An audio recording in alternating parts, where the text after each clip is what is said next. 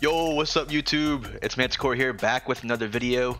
So today is Monday, and that means that last night, Attack on Titan and Demon Slayer both had their newest episodes. Now, we're not an anime channel, we're Yu-Gi-Oh here, but oh dude, I can't get over both of those shows right now, man. They're both like competing for which one's gonna be the best show for the season, dude, and I cannot tell you how awesome both those shows are right now. So if you're not watching Demon Slayer or Attack on Titan, you gotta get on those shows and catch up. But today we are gonna go over another deck that's not Phantom Knights. So today we are actually gonna be going over Sky Strikers. Now Sky Strikers are essentially a tier 1 deck that I think are very good in top tier play right now. Now if you're like in the lower ranks, honestly, if you're not in plat yet, I mean, Sky Strikers are going to be hard for you to grasp. But if you're in the lower ranks, I mean, Sky Strikers is not a linear deck for you to be able to control. Everything that you do, from searching your deck and summoning monsters, you have to know what you're going to be doing 5 turns from the time that you do that, activate that effect. Compared to Phantom Knights, I know that I just need to get my extenders on the field. So whatever I got to do to get my extenders on the field, I do. But Sky Strikers are not that easy. So first, we're actually going to go ahead and go over some duels here. We're going to go over this one here. I have 3 videos we're going to go over. If you guys like the content, we're going to go ahead and make the deck profile. I have all the save replays I have right now are Sky Striker replays. So I might make a second video going over some more Sky Striker deck profiles. But here this one is. Let's see. So first, he's going first. Obviously, you want to go second typically with Sky Strikers. Now he normal summons already, right? So he normal summons his Mahime, his Lulu, and which wasn't a very good idea. I think that for him to continue on with his line of play, he should have special summoned first. But obviously he had to have a monster on the field. So if he could have played like a spell or something like that, I would have rather that. But so he's already normal summoned. And I know that he has to activate the effect in hand. So he reveals one in hand, and I'm going to go ahead and ash that so that he can't continue his play. And from there, I mean, I shut down this virtual world deck. I don't know if he just didn't have any other virtual world cards in his hands he could have revealed, but it shut down his play. And from here, I can go on to my combos. So now I have Reinforcement of the Army, which is my extender that I need to go into. That's fine if he activates the trap. I don't really care for that because he doesn't have any banished virtual world cards, so you can go ahead and do that. I take the Ray. You want to take Ray first before taking Rose because he has no extra deck monsters in his extra deck monster zones, and I want to have the Ray in my graveyard in case he does happen to remove one of my Link monsters from play, or like gets him off the field. That way I have a follow up with the Ray next turn. So I'm gonna go straight into Hayate. Activate the engage. Get the multi-roll. That way I have further plays to go on later. So I'm going to go ahead and attack, use its effect, send another spell to grave. Now, I wasn't thinking here. I set another engage. I shouldn't have done that. I should have sent another spell to grave, but it's okay. I have 3 spells in grave right now, which is good enough for me. Going to my Kagari, I'm going to go ahead and take one of the engages, add it to my hand. Now, before using the engage, make sure you use the multi-roll. That way you get the set effect at the end phase. Use the engage, but now I only have 2, so I'm not going to get the draw effect. But I do know that I want to get monster off his field, because if he keeps monsters on the field, he can go into Shen Shen. Shen Shen is not good for Sky Strikers. So get that off the field, and then I'm going to go ahead and link into Shizuku here. And I'm going to go ahead and set my Imperm, because I have monsters in the field. There's no point in keeping it in my hand. I have an Effect Veiler and I have Max C, so I essentially have 2 turn stoppers here, right? So now I'm going to go ahead and set the engage for another follow-up next turn. Set the Afterburner to destroy a monster next turn. And I'm going to go ahead and actually take a Jamming Waves. Now, in the TCG, Jamming Waves is not something that people typically play. It's a little bit slower because not very many people play back row in TCG. However, you are playing in a best of 1. I do know that Virtual Worlds, they do have their spells and traps in the field, which can hurt me severely, so I go ahead and add the Jamming Waves. That way next turn I know to get rid of his back row that I'm sure he should have. Alright, so he's going to play Desires, draw 2, which is very good, and obviously now he's got E-Telly, so I'm going to go ahead and Max C here, so I'm automatically going to get my draw 1. Make sure you guys aren't activating your Max Cs at draw phase, standby phase, or something like that. You typically want to wait until they are forced to go into a summon. So you chain it to a card that's already going to summon a card. When you're in draw phase or something like that and you activate the Max C, they could just not summon at all and pass. So essentially your max C will have been a -1. However, you do want at least to go neutral with your draws. So now he's going into his, he has 2 virtual world monsters in the field, and he's going to go into the Crocodragon. And here I'm just going to go ahead and imperm it. And I think he quits here at this point. He hasn't drawn the cards that he needs.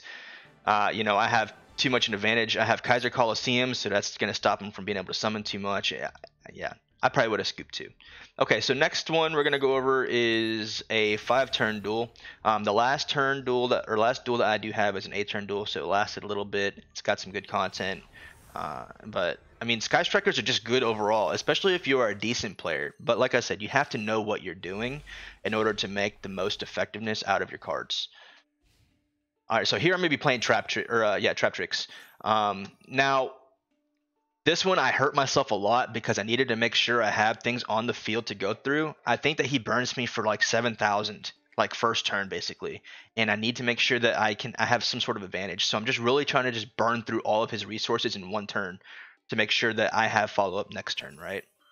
So I'm gonna go ahead and imperm that so he doesn't get a trap hole card to his back row. And he's gonna link. I forgot that Trap Tricks have Sarah now, so Sarah helps this deck quite a bit. And he's gonna go into his Xyz.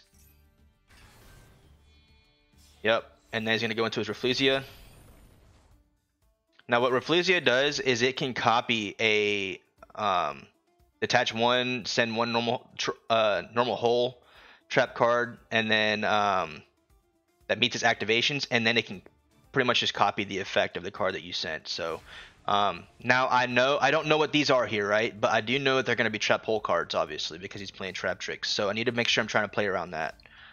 So first of all, I'm gonna go ahead and play Kaiser Coliseum because I don't want him to play a card that can allow him to special summon another monster. So it matches whatever I have on the field. I'm gonna go ahead and play the multi-roll just to have it on the field. And the first thing he does here is whenever I summon my Ray, I'm gonna try to attempt to special summon Rose, but he has Gravedigger Trap Hole, so he's gonna negate the effect, and he's gonna make me burn for 2,000, which is gonna hurt me a lot. I mean, 2,000 is not a small number. So I'm gonna go ahead and link here into Hayate, because at this point I don't really have anything. I have nothing engraved that's gonna help me really, except the raid when a link monster gets destroyed. I have no follow-ups next turn. I don't have any spells to be able to set. I need to make sure I am playing aggressively here to make sure that I don't die immediately on the next turn. So when I go for an attack, he's going to activate Trap Hole of Spikes. When an opponent's monster that was normal summon or special summon this turn declares an attack, being my Hayate, destroy the attacking monster, and if I do inflict damage to me equal to half of its attack. Right, so that's fine. I'm going to go ahead and get my Ray effect engrave. And then because he activated a Trap Hole card, he's going to get his Sarah effect. I'm going to go ahead and Ash it. And then obviously he also has a Rafflesia. So like he just has follow-up after follow-up, and I was trying to match it, but I didn't have the follow-ups that I needed, right?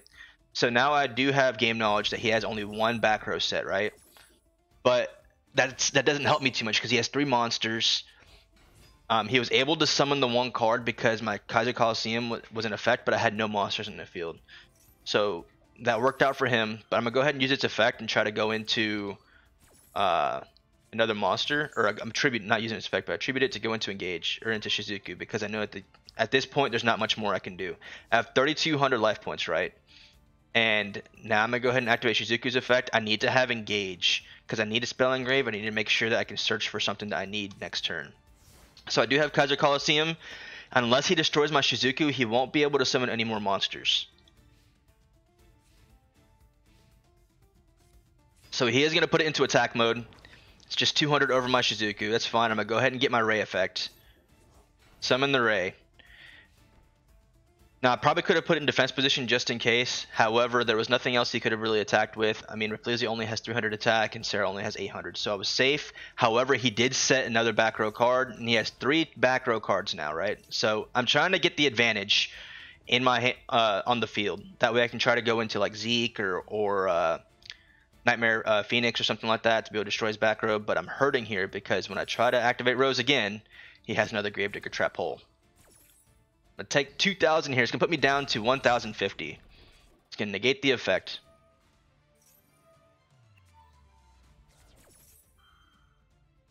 And then he's going to go ahead and set another back row card.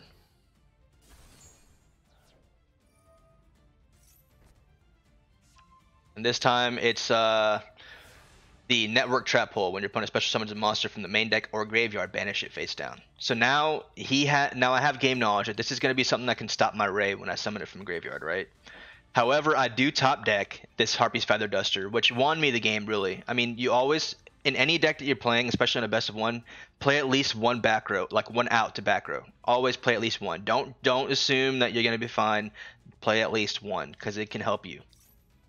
Right, so he's going to go ahead and activate the Shade Brigandine because it's not considered a trap card when you activate it. So he's going to have a free monster on the field. That's fine. I'm going to get rid of his 2 back row.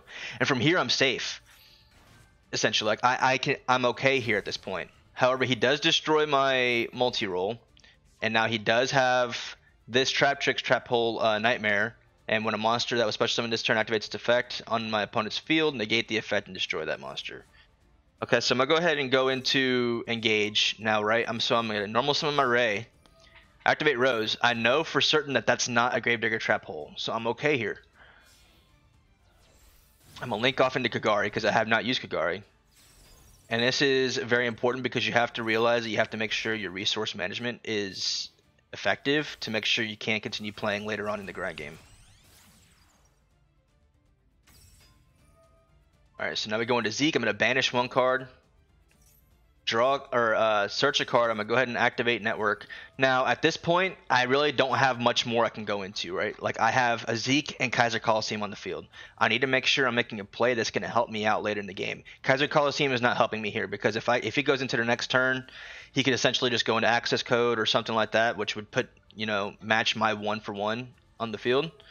I need to make sure I'm doing something that can help me here, right? So I activate Zeke's effect to destroy my own Area 0, special summon Ray, attack over his high attack beater.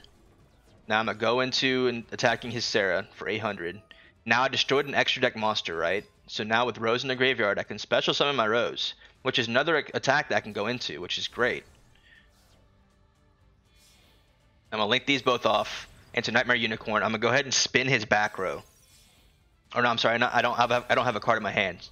Nightmare Unicorn, no effect. I have 4 on the field for a link 4, and he has no cards in hand, and I have no cards in hand. So I need to make sure I'm doing something here that's going to help. So I go ahead and pop his 2 back row. Whatever his next card is has to be a top deck of this Henchry, and it's just a shoot, I believe, and there wasn't much he could have done there.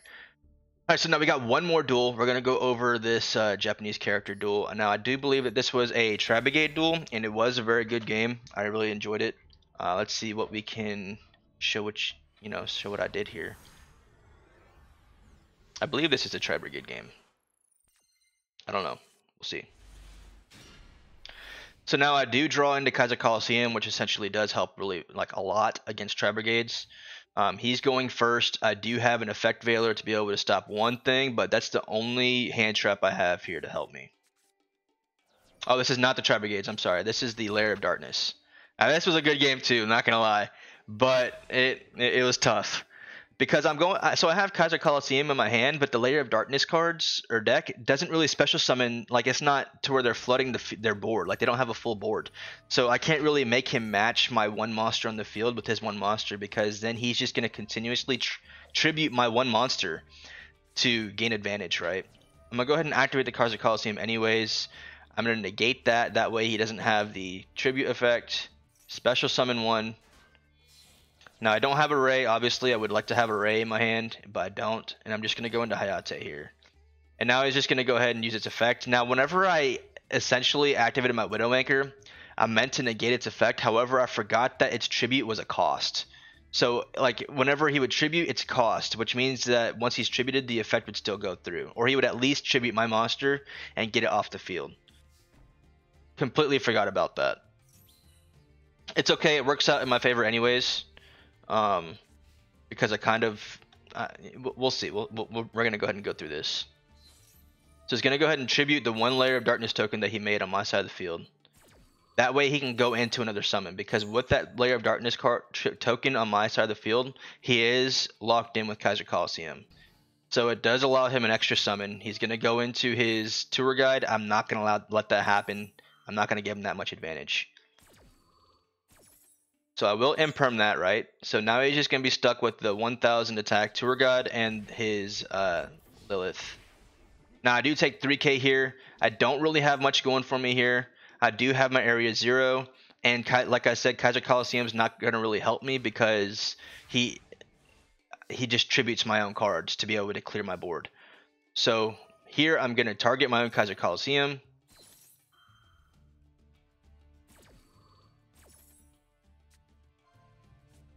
And he's just going to reveal 3 Dogmatic Punishments. That's fine. He actually doesn't even use it this game because I think he may have used like Pot of Desires or something like that and didn't have any targets or something. I'm not sure what he does. It doesn't work out for him. Now what he's going to do is activate Ballista Squad. Now what it does is just tributes 1 monster, then targets 1 card my opponent controls and destroy it. And obviously whenever he uses Lair of Darkness, he is able to tribute 1 monster I control. Now for whatever reason, whenever he does do that, he tributes my 1 Ray, and then he targets my area 0 and destroys it. Wasn't a very good idea on his part because I could just summon another Ray, go into Ray, use her effect, tribute her, go into a Kagari, and I'm just going to go ahead and attack over. We're going to crash because we both had 2k, but that's fine because then I get my Ray effect in graveyard, and I'm just going to go ahead and poke for another 1500. Now at the end phase, I'll probably go into Shizuku here like everybody does. End phase, use it. I think I'm probably going to add an engage. Yep, there's the engage. And now we tributed 3 monsters this turn, and he's just going to flood my board. That way he does have... I have 4 monsters in the field. That means he can have 4 monsters in the field. Oh, my Kaiser Coliseum's gone, so it doesn't matter. But he doesn't have anything anyways. He just sets 1 passes. That's fine for me. I can't activate my Sky Striker spell cards because I do have monsters in my main monster zone. That's okay. I don't need the Shizuku anymore, so I'm just going to go ahead and summon my Hayate, put these all into attack position. He gives me free attack monsters that I can use, so I'm just going to go ahead and use that. But he's going to use his Ballista Squad, try to reduce the damage that he's going to take, so he tributes my Shizuku and 1 token to destroy. That's fine. I still have 2. I'll go ahead and poke him for 2k. Now here, I'm going to go into Nightmare Phoenix. Now I thought about trying to use the cards that I had to go into access code, but I didn't want to overextend and hurt myself.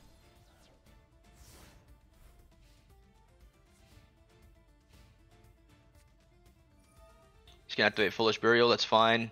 Now at this point he's really just trying to do whatever he can to get a monster on the field to prevent himself from taking too much damage.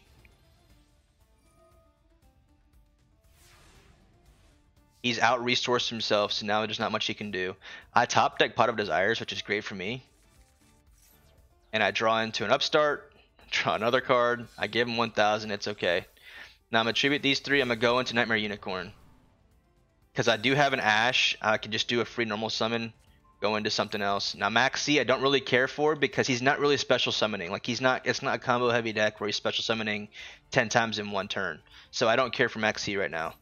I'll activate my engage, add array, draw 1 card. Now I'm going to special summon his Lilith, just so I can go into the access code with his own monster. Now luckily his back row wasn't anything to be scared of. Now I'm just going to use its effect, destroy his back row. Now remember what I said, he did have the Dogmatic of Punishment. Now if he did punishment this, that'd have been fine. I had more follow-ups with Ray. I had more monsters in my extra deck that I could have gone into, but that's fine. So like I said, I don't think that he had anything he could have used to do it. Either his like his extra deck was messed up, like he didn't use any of his extra deck. So I'm not sure what he did here, but it just for whatever reason he didn't do it. Ends turn. And quits. So like I said, I do have like all of these are Sky Striker decks. I'll make 1 more video with my Sky Strikers. If you guys like the deck profile, again, Kaiser Coliseum, it not being banned with this deck, it works. Like Kaiser Coliseum is good. If you don't have Mystic Mind, you can play Kaiser Coliseum, and Kaiser Coliseum helps out Sky Striker decks quite a bit. Now I've seen so many deck profiles that aren't running it, and I'm telling you, you need to run it. So that's gonna do it, guys. If you guys enjoy the content, make sure that you guys are liking and subscribing. I will upload another video later this week, and then I will also upload a deck profile video for the Sky Strikers if you guys do want that. Now again, I am Manticore. Don't forget to like and subscribe. Peace.